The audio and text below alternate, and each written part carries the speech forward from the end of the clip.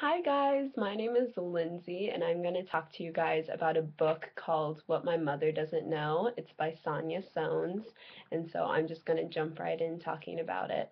Um, this novel is about a girl named Sophie Stein. She's a freshman in high school, and it is set in a suburban town just outside of Boston, Massachusetts. It's a coming of age story basically. It's about Sophie learning about just growing up and learning about boys and parents and dealing with friends and school and all of that kind of stuff that you start to deal with when you start high school. And it's actually framed by her romantic relationship. So there's three relationships that Sophie is in over the course of the novel that kind of frame the story. So the beginning is when she's dumped by this guy named Lou who she was dating. And so right off the bat she's sad and vulnerable and dealing with all these feelings from being broken up with. But then soon enough she starts right back up and she's in a relationship, or she starts to like this guy named Dylan, and she's in a relationship with him. And they're very infatuated with each other. It's very teen love-y. But then she starts to like fall out of love with Dylan. So you kind of get the whole spectrum of that relationship of meeting someone and getting to know them and then dating them and then deciding that they're not the person for you anymore. So the whole scope of one relationship. And then another like little relationship that she has in here is with this guy named Chaz, who she actually meets online. So it's an online relationship, and she is she never sees him in person, and so she really thinks she likes him, but then she realizes eventually that she's not sure that she even knows who he is. After a very specific conversation, she decides to just cut off contact with him. So I'll let you see what that conversation actually was if you actually read the book, but it's a very good portrayal of what can happen if you get too invested into an online relationship with someone that you don't actually know in real life. So that's kind of a side note. But she also so at this point, after she breaks up with Dylan, she decides to have some time to herself and sort of like focus on herself and her own interests and what she likes instead of just on boys, which is good. So she's really into drawing and art, so she starts to draw a lot, and she has a sketch pad that she takes around with her and she records things around her, and she really loves art class.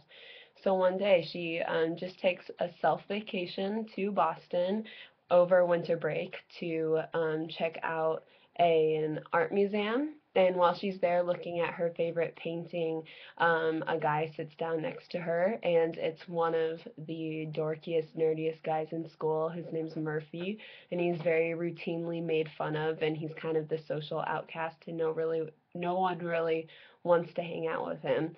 And so at first she's a little skeptical of spending time with him because she's been taught by her peers and her friends especially that she should be hanging out with the cool people and not really bothering to talk to people on Murphy's level. And so um, she sees him there and they start talking, and she finds herself trapped into spending time with him.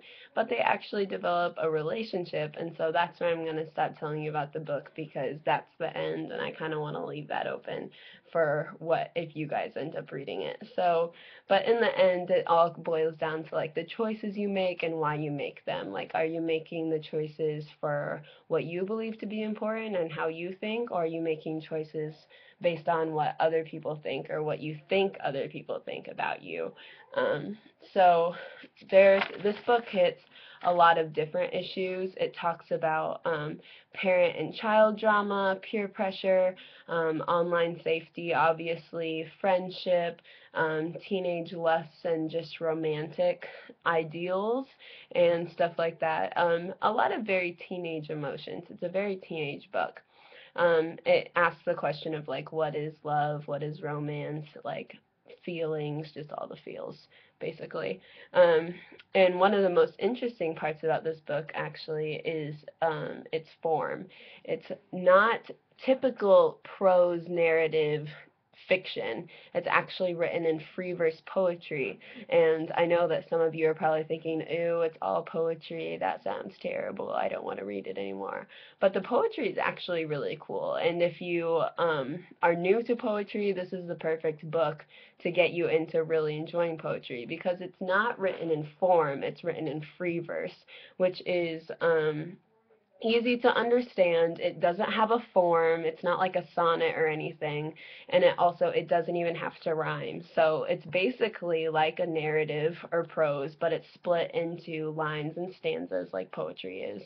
And it's legitimate poetry. It's free verse. So if you thought poetry was boring and not fun, not easy to understand, it always has to rhyme, like, this is a perfect thing to show you that you're wrong, and it might even get you interested in poetry, either writing it or reading more of it, which is fun.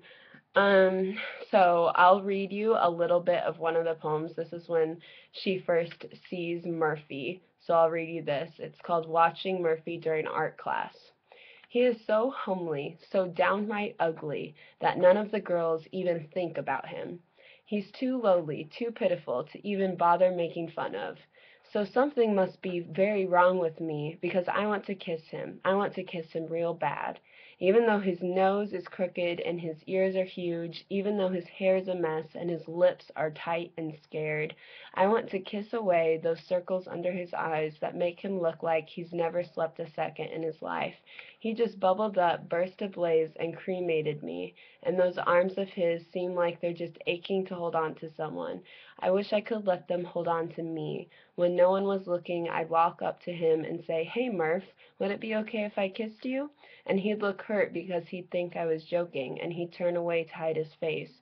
But I'd touch his shoulder and look at him with gentle, misty, movie eyes and say, "Come on, I mean it, I really want to." And he'd look dumbstruck, and all the gray would fade out of his eyes, and the light would come into them, and his lips would look like they were getting ready to smile, and then, before I had a chance to change my mind, I'd kiss him. And he'd wrap his skinniness around me, and his arms would be shaking, and suddenly I'd feel all this love, all this need pouring into me. Whoa, I can't believe I'm having this fantasy about Murphy when I'm so totally in love with Dylan. So that's one of the poems. So you can see it's not super poetry poem. It sounds just like normal fiction writing. So, and that's a really fun part when she first sees when Murphy's character is first introduced. So that's that. So I would definitely recommend this book for girl readers, probably grade 7 and up. It's enjoyable at any age. I enjoyed reading it, even now, being a little bit older than this book is catering towards. Um, so yeah, I would definitely recommend it. And I'm just going to tell you guys a little bit more about the author, Sonya Sones. She was born in Boston, and she started making animated films, actually. That's what she started out in. And she got her bachelor's degree in animated film and photography. And then she was immediately hired to teach at Harvard University, which is awesome. Teach animated film. And then she moved out to Hollywood to be an assistant for a really prominent movie director. And she got fired, but then she stayed in Hollywood and ended up working on films like a Woody Allen movie. And she got married to the head writer of Saved by the Bell and was able to quit working, and that's when she started writing. So she did all these other things before she started writing, and she's still this good of a writer. So she's a pretty awesome lady.